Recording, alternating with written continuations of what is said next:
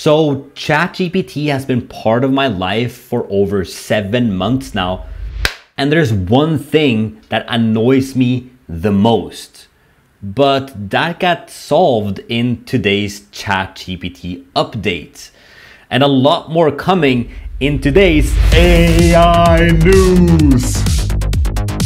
This is a creepy AI tool. They can see the reflection in your eyes and recreate a 3D world. Look at this picture of a man and take a zoom into his eyes, see Kirby and something else, and they're able to replicate a 3D world. Here is another example of like a classroom or something. Here is an example of a kitchen, and it's pretty detailed too. And here's like a little library with books, and you can almost kind of make out what the book is too. So they basically train the radiance field on the eye reflections by shooting rays from the camera and reflecting them off the approximated eye geometry. To remove the iris from showing up in reconstruction, they perform a texture decomposition, and you can see some of the struggles that they were having before compared to the new model. So they had some wild attempts like Miley Cyrus's wrecking ball, and you can see that this is the shape that they were able to make out from a fairly bad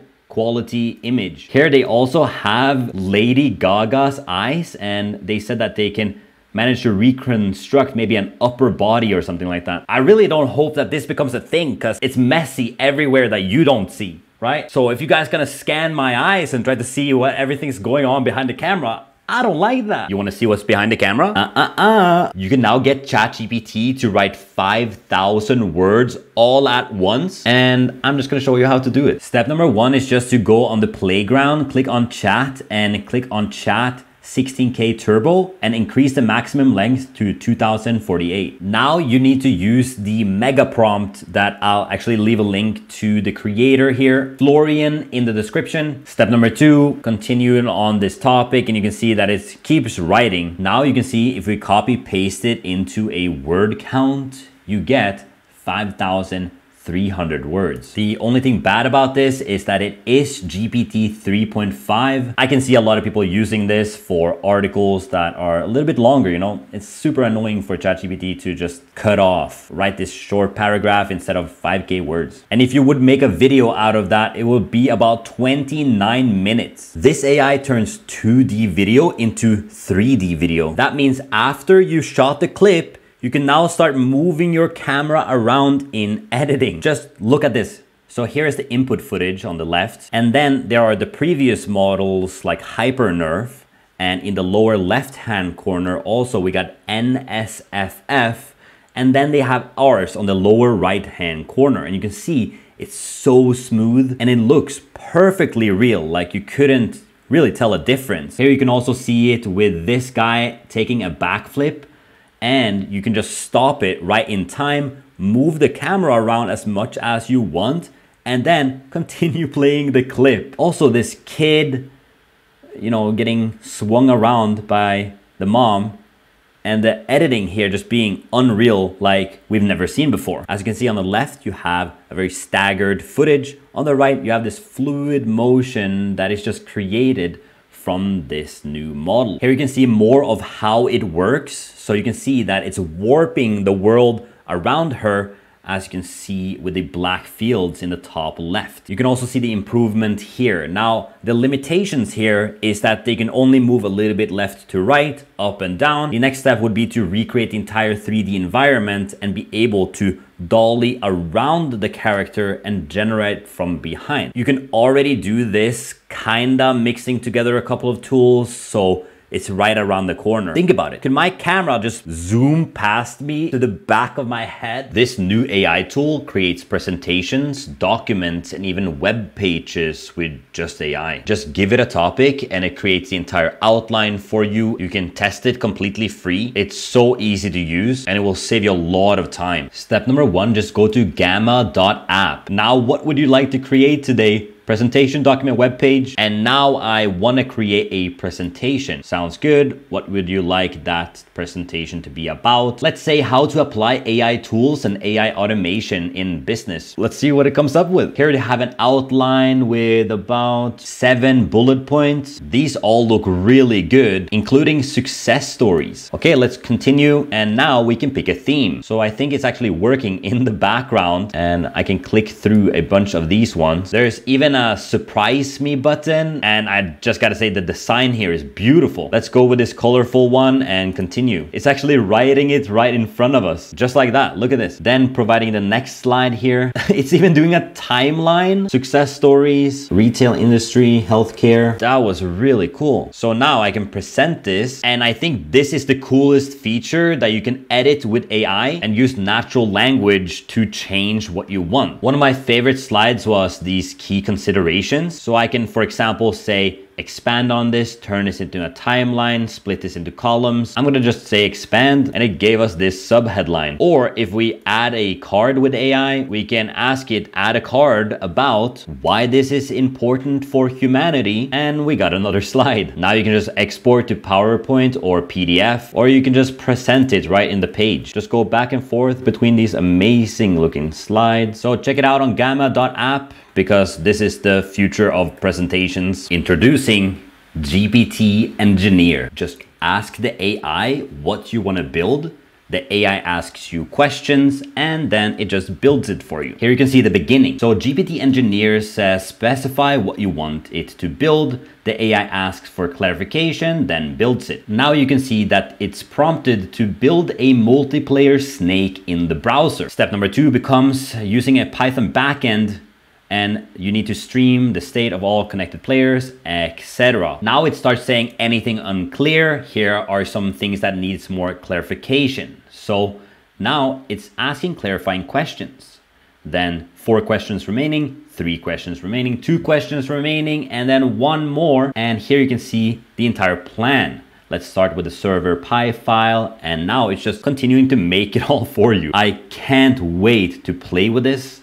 I really want to set this up for myself and see if it can outperform auto-gpt as we know it. I guess this would be a little bit different. You can now see that it's created multiplayer snake. It's fully open source on GitHub. It currently has 50,000 stars, and you can see at this moment it is #1 on trending on GitHub. The current limitations is that it's missing chain of thought prompting or reflection, which we've seen in the past be extremely valuable for it to improve and get better results. So contributions are welcome. Now, if you made it this far in the video, I just want to say that if you're trying to use AI to automate your life, maybe shorten the time span that it takes to do your work or tasks that you're doing on a regular basis, I highly recommend checking out Patreon down below. I now have multiple AI courses showing AI automations, tools I use, and how I optimize my life with AI automations. So click the link in the description to check it out. Thank you so much to all the patrons that we have right now. So click the link down below to join, and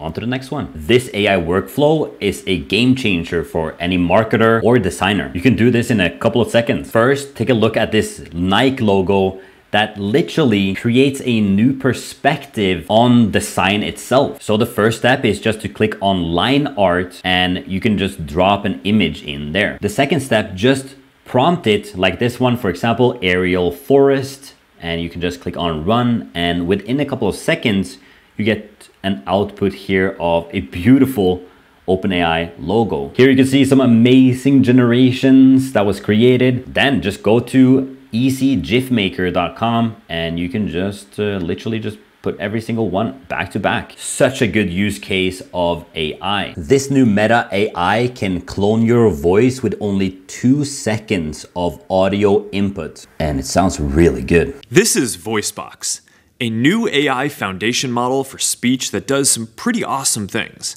If you give it text, it can read it in a bunch of different styles.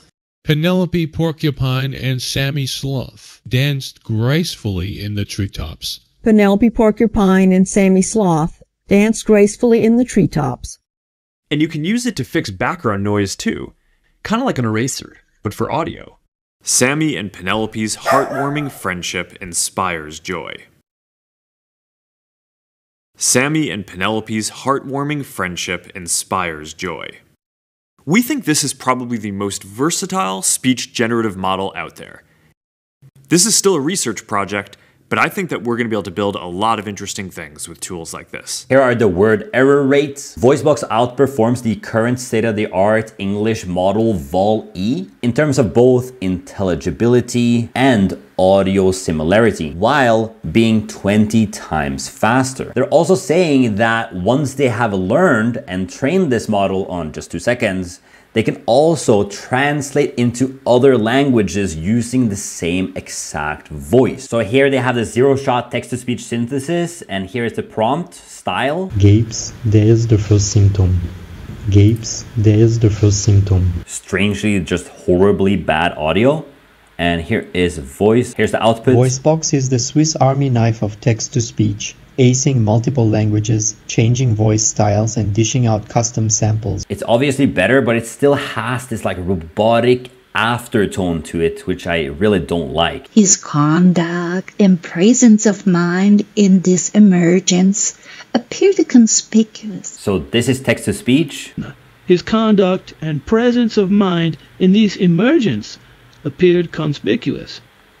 Yeah, that one's kind of bad. His conduct and presence of mind in this emergence appeared conspicuous. It's really weird. It's kind of both robotic and real at the same time. Once I get access to this, I'm definitely going to clone myself with this compared to what I use now, which is 11 Labs, which on my voice doesn't really work that well. If you want me to make a video on the best AI cloning tools right now, comment down below AI clone and I'll try to do that research and find the best ones. This AI tool allows you to create photorealistic 3D worlds that are all procedurally generated. So as you can see from this footage here, they are creating these worlds not with AI, but actually with math. Every little detail is randomized and customizable, even the wrinkles on a flower petal. You can have diverse objects and scenes in the natural world, like plants, animals, terrains, fire, clouds, rain, and snow that actually kind of looks realistic.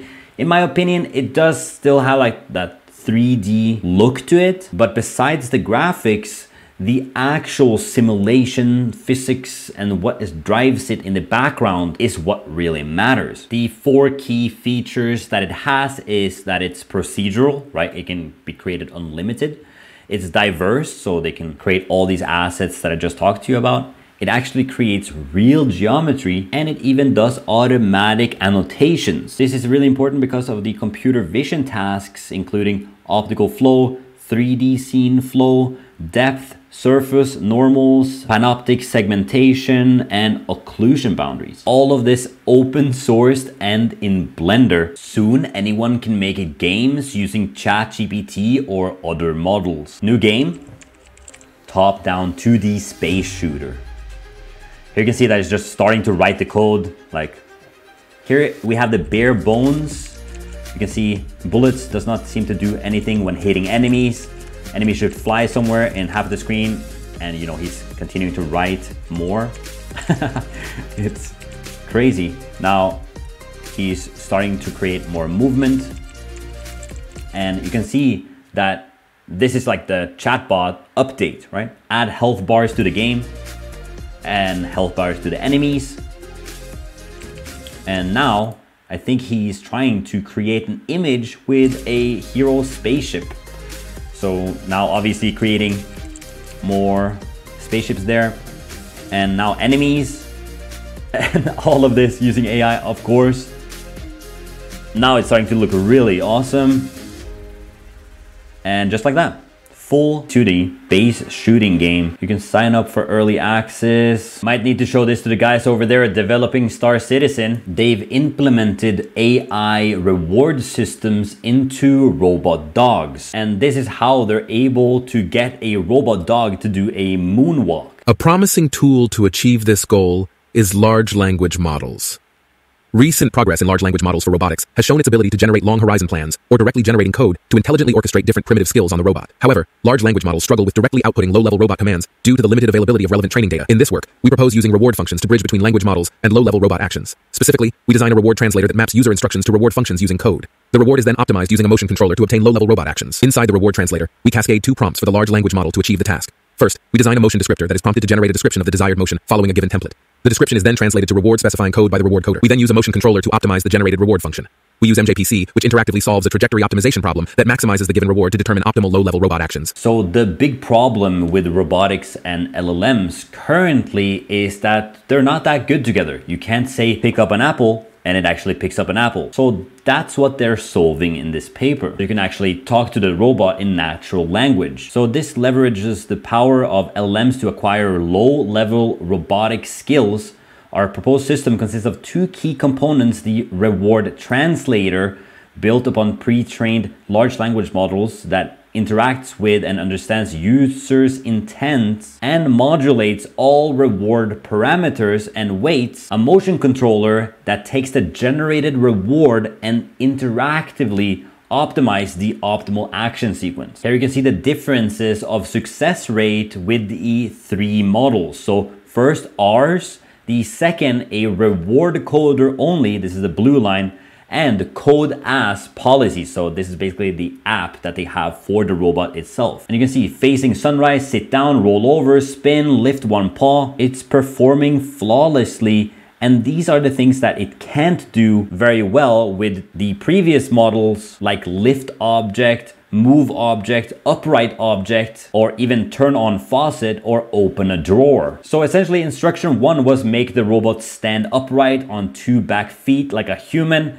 And then instruction 2 was you actually don't need to keep the front paws at a certain height, just leave it out to the controller. Instruction 3, now make the robot do a moonwalk. And it had to instruct it more. Moonwalk means the robot should walk backwards while the feet swings as if they are moving forward. Correct your answer. Amazing to see humans and robots working easier together. All right, that's it for today's video. Check out the Patreon down below for AI automations and joining the AI community. Also, check out this video here. I think you will like it, and I'll see you over there. All right, peace.